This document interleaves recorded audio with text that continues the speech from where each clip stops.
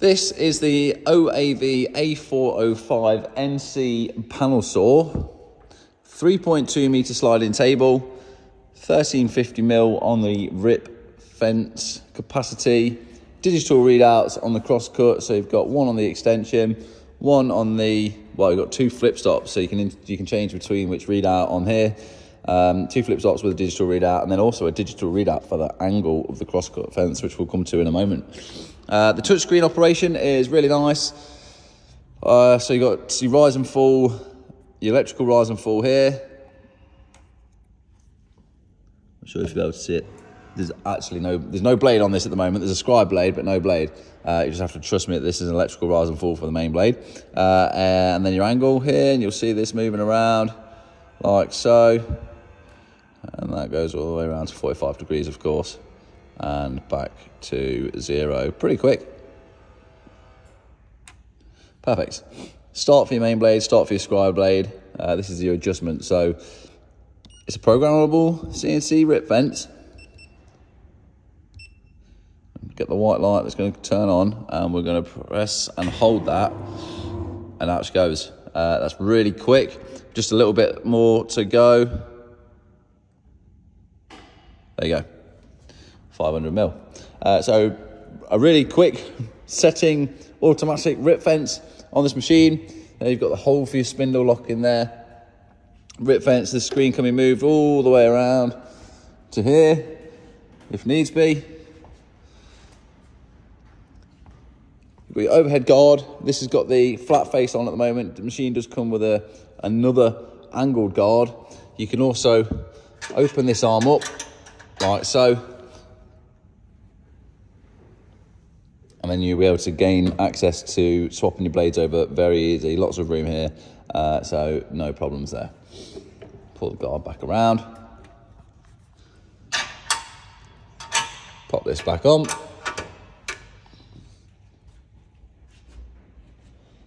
pull the stop around. Now, I've accidentally just pressed in the emergency stop with my kneecap, and we've got a error on the screen.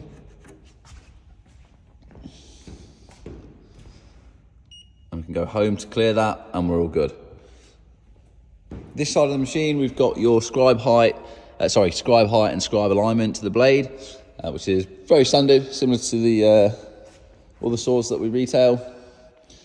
Here's the lock for the sliding table. So that is currently unlocked, and I mean, operating this saw is incredible. If I just let go of that, it will just keep coming. It glides so well, this sliding table.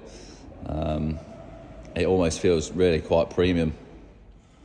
Got a wood clamp with another reference fence on the sliding table as well.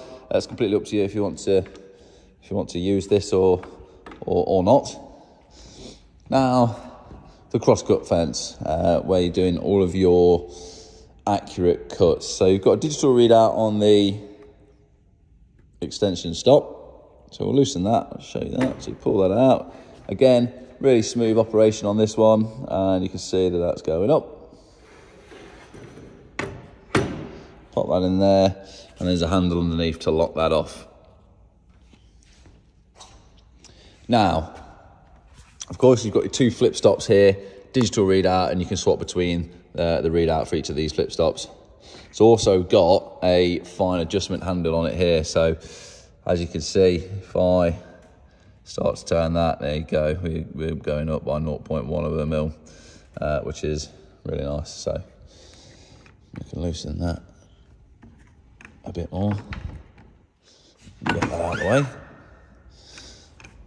Now, the digital readout, what we're going to want to do with this is you've got three handles that you're going to need to loosen. One's at the start of the crosscut fence here, so make sure that's nice and loose. Next one's underneath the Mitre guide, so make sure that's nice and loose as well. And then you've got like a lever this side, so loosen that enough so you can flick it out. And then with the sliding table locked, it'll be easier for us to do this.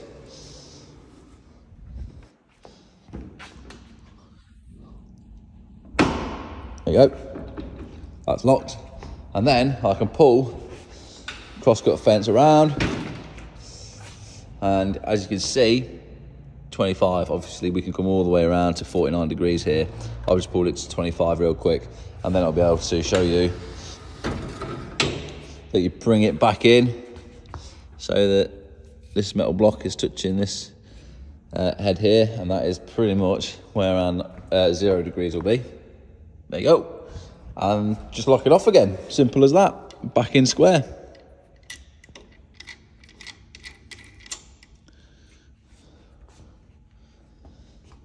Just like that. And then of course do your front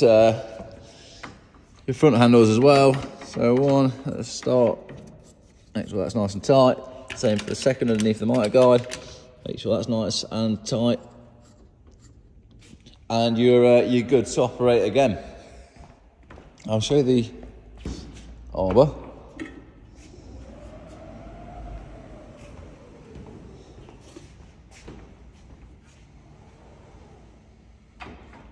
Okay, so you have to slide the table one way to get access to the main blade and the riving knife, and then another way to go for the scribe. But this is essentially where your chip flap is.